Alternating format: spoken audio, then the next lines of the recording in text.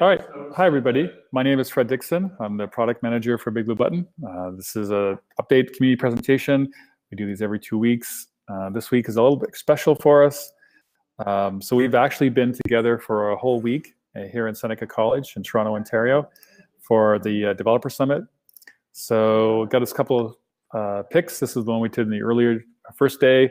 I have this huge room. There's about 18 developers that have been working together for the last week to advance the BigBlueButton project. I'm going to share with you the work that we've been doing on the core to advance it. There'll be another presentation starting at 12 o'clock that'll talk about the work in the HTML5 client. So here's another picture, some of a close-up. You can see us all together. It's been really good for the whole week. Lots of great progress.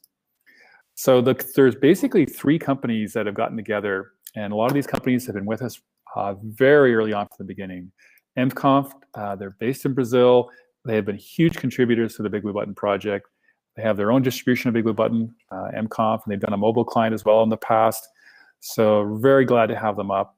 IMDT with Thiago and his team. Thiago has worked early on in Red 5 and has been involved in the BigBlueButton project also for the last 5 or 6 years. And Blindside Networks, where I work at, this was the company that started the BigBlueButton project back in 2009, and we continue to heavily invest all of our resources into improving the open source project for the benefit of everybody. And all of these are commercial companies. We earn money both through providing support, services, hosting. So if you need help, you can always reach out to any one of these, and obviously you'll see us all in the forums as well. Okay, so the two things that we've been working on really is the BigBlueButton 2.0, which we're looking to get to a beta, and the HTML5 client. My talk will be mostly on the 2.0 side, and what we'll do is that I'll leave it to the next group of folks who are going to present at 12 o'clock, talking about the HTML5 client.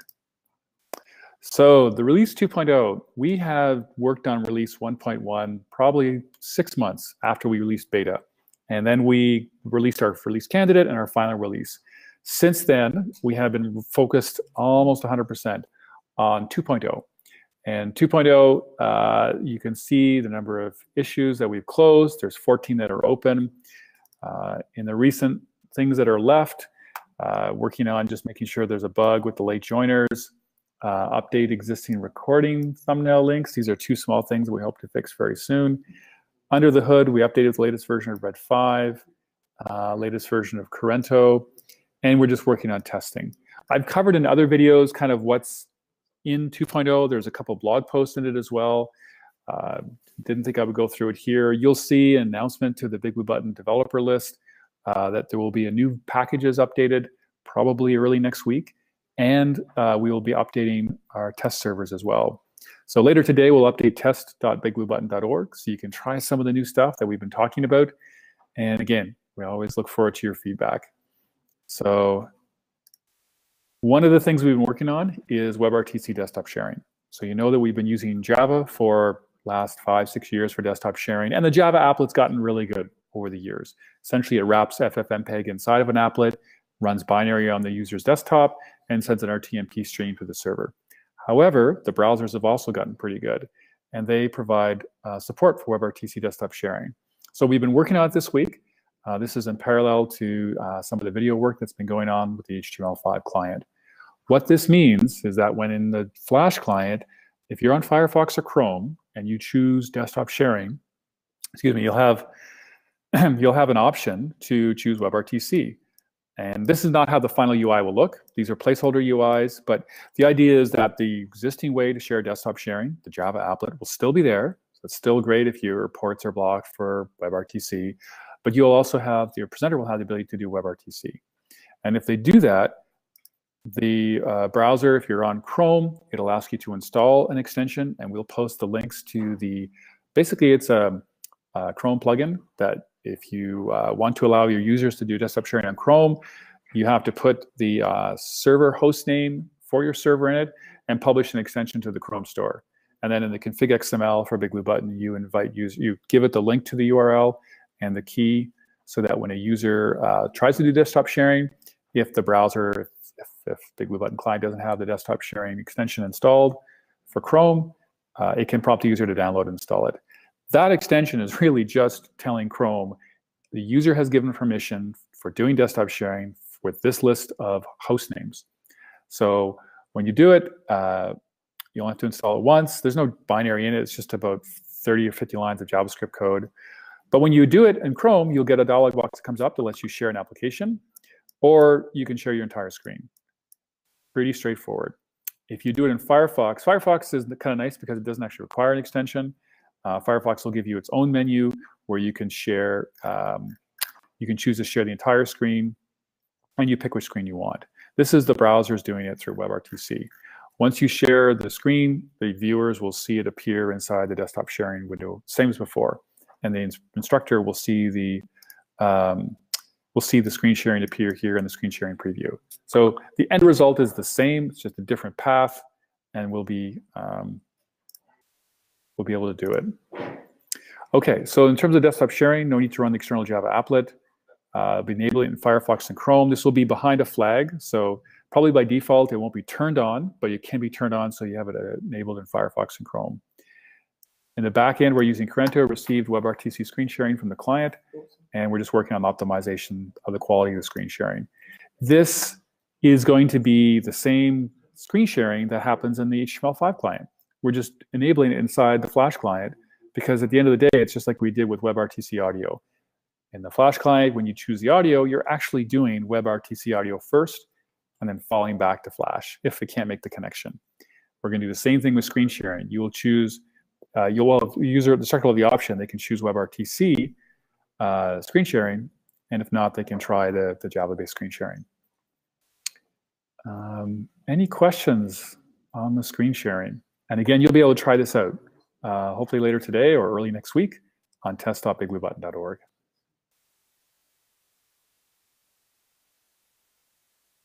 And I'm going to pause the recording for a second.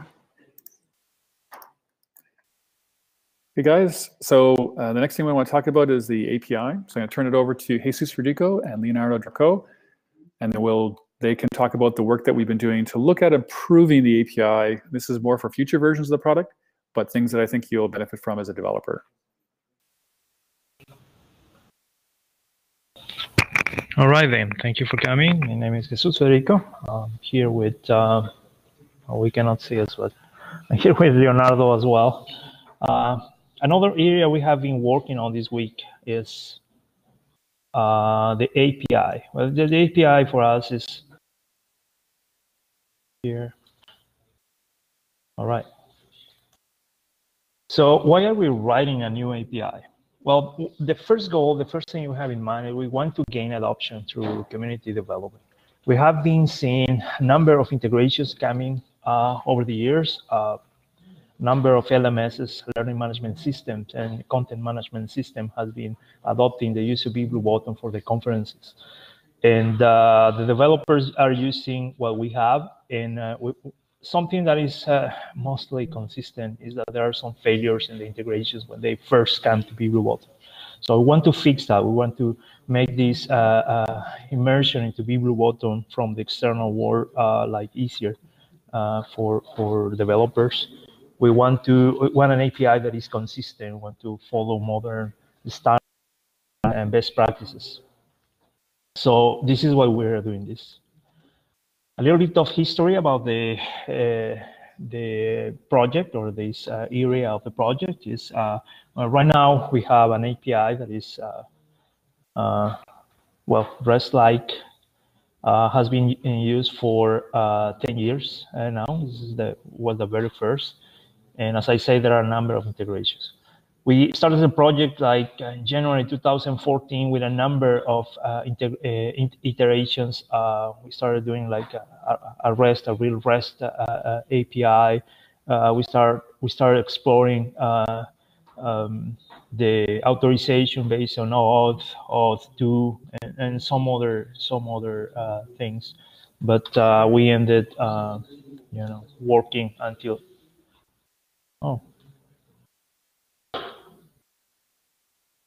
in this new design that Leonardo, you want to get into the details? Yeah, sure. So in this new API, we have, following those ideas that Jesus presented earlier, the whys, we are doing it. we came up with this new design. It's not the first iteration. It's maybe like the fourth or fifth iteration. We tried several things before, and I think we finally got to a point where we have something that is not hard to implement, and we can reach the goals we want with the new API. So it's something simple, but at the same time, it will improve the API. The decisions we made, we're going to have a REST API. So it's something that is used by a lot of applications. We're going to use microservices. This is another thing that lines up with the ideas we have for the entire project. It's going to be more directed to microservices in the future. We have delegated responsibilities, so it's not just one big component doing all the API. We have several components. We're going to use Golang. It's another language where we are introducing in the project, and we think it fits very well with the API. Right now we have prototypes for all the components. I'm going to show an images later with them. And the idea is not to make something that will replace entirely the old API. It will with time, but initially it's going to run in parallel with the current API. So nothing will change for people that are using the current API. We're going to just release something new, and with time, things are going to be migrated to the new API. Can you pass the slide? Yes, and this is an image we have that illustrates what the API is, the components that we have. So you can see in orange these three new components. They are three components that will do parts of the API. So the recordings API is going to be here, the meetings API here, the presentations API here. We have a webhooks API as well. That's not going to be changed. It's already working. And we have a component on top of them. That's an Nginx that's going to be like a broker to the internal components. So here we have the ideas of the microservices, delegated responsibilities, and trying to keep it simple, but at the same time improving what we have today. And as the last one, we have as one of the goals to make it easier for developers. We are also trying to document the API and using services like this one. You can see in the picture, it's called Swagger. It's a place where we can document the API and see all the API calls, how they are called, how they respond. And it's something that several projects use, and we are planning on using it, so you can see a few ideas of the API calls we have today. This might change a little bit yet, but the general idea should be the same. So we're going to have also this documentation, this place where people can try out the new API and see how it works. So I think that's it. Yeah. Right. Just to finish up, I wanted to add that well, anything is gonna break. The idea is to keep, as Leonardo was saying, keep supporting, at least for a time, the current API. So this is kind of a new application that is working in parallel with the current API. So you don't have to change. If you have an integration, you don't have to change it right away. You can adopt the new one in newest version. We're going to keep supporting the current one. Back to you, Fred. Thanks, Jesus and Leonardo. You guys have any questions for them about the new API, the work in progress? And we're definitely going to want your feedback on it. And as I said, the old one will still be supported. Long time, probably forever, but we will provide a new API that will encourage you guys to adopt, because that's where a lot of the work will go on in the future. Okay, so I'm just going to take back the presentation control.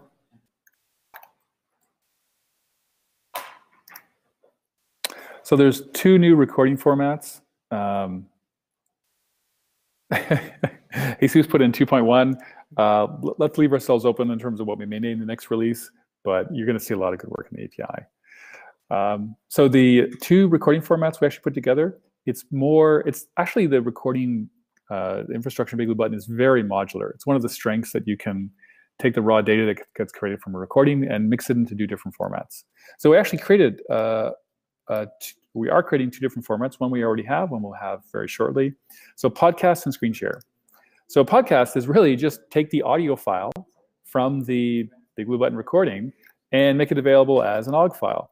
So if you're using Sakai or WordPress or any other integration that shows the multiple recording formats, the users will see the presentation format, and if you enable the podcast format, we're just putting it together as a package, then it will be also available as another recording format. So didn't take us a lot of work, but it was actually kind of a cool example of how to create a new recording format and actually address one of the issues. One of the requests people have had from time to time is, can I just have an audio file for the recording? The other thing we're working on is the video format, which we call playback format called screen share. And I'll just get my webcam back.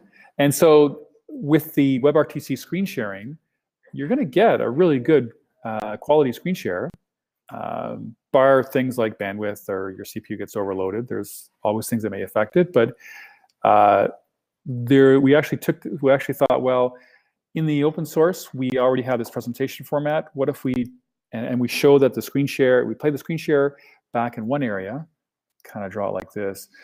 Currently, screen share gets played back here, and the webcams get played back at the lower right, and they're 2 separate video files. So we thought, why don't we bring them together into one video file?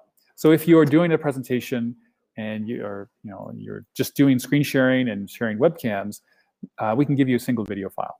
And that has the screen share here, the main area, and the webcams here, the moderator webcams, actually all the webcams in the lower right-hand corner. Green light actually gives you the ability to upload to YouTube. Once you have this playback format, you can simply right-click, download the video file, and then you could upload it or do whatever you want with it. Again, it's kind of just taking the same pieces that have already been there and turning it into a new playback format. So we'll do that, and that'll be in the open source. I think that's all we needed to do for the slides. If I quickly go through API, recording formats. Yeah. All right. So there will be another presentation, probably in half an hour, that'll talk about the HTML5 client. Definitely come out to that one. Lots of cool stuff the guys have been working on. Just to summarize, we're finishing up 2.0. So you'll see another package update go out early next week. It will still be called beta. There will be a few things we'll finish up, and then you'll see a release candidate come out. And then after that, we wait 2 weeks. If everything looks good, based on people's feedback in the community, we call it the final release. And all we do is change the label. That's it. So we are looking forward to the final release of 2.0. As you can see in the forums, we've encouraged people to install it for the last couple of months because it is actually pretty solid. But we do have very high standards, and we want to make sure when we call something a release, it is a release. And in the meantime, we've continued to improve it. The WebRTC desktop sharing is really a derivative of the work that's been going on in the HTML5 client. The new recording formats are basically the work that taking advantage of what we already have. And the new API is work that we've wanted to do for a long time, and we started it, and we're looking forward to sharing it with you guys, and that will land in a future version. At this point, if there's any questions, feel free to ask or type in the chat. We do these community calls now every 2 weeks, so you will get a chance to see an update 2 weeks from now. But yeah, any questions, just fire away.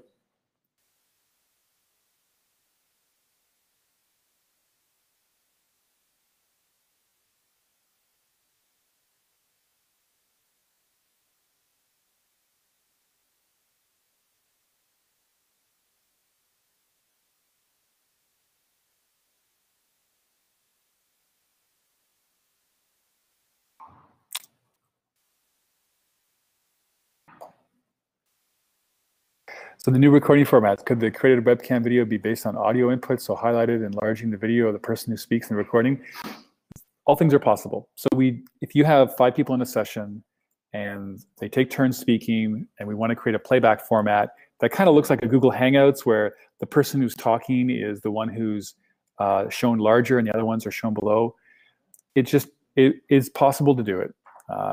There's more complexity involved. But this all happens post-processing. We'd have to build some more logic into the record and playback scripts so that they were aware of either who was talking or maybe who was presenter if you're switching back and forth the presentation role, but it's possible. And we may end up actually doing that in the future. We just wanted to do a couple quick updates to the recording format now and, and just finish 2.0. But yeah, it is possible. And it's not, you know, it's something that others could do actually as well. Like they could take the recording scripts and remix it to do exactly what you want. We're always looking out for people in the forum that are, you know, trying to modify the product, and you can see we try to give help in terms of understanding how the code works. Obviously, if somebody just posts and says, how do I do X? It's hard for us to help them out because they haven't talked about what their skill level is, what they've tried to do, how far they got. It's easier to ask specific questions. But yeah, Oliver, there's many ways to remix the recordings. So good feedback. Any other questions?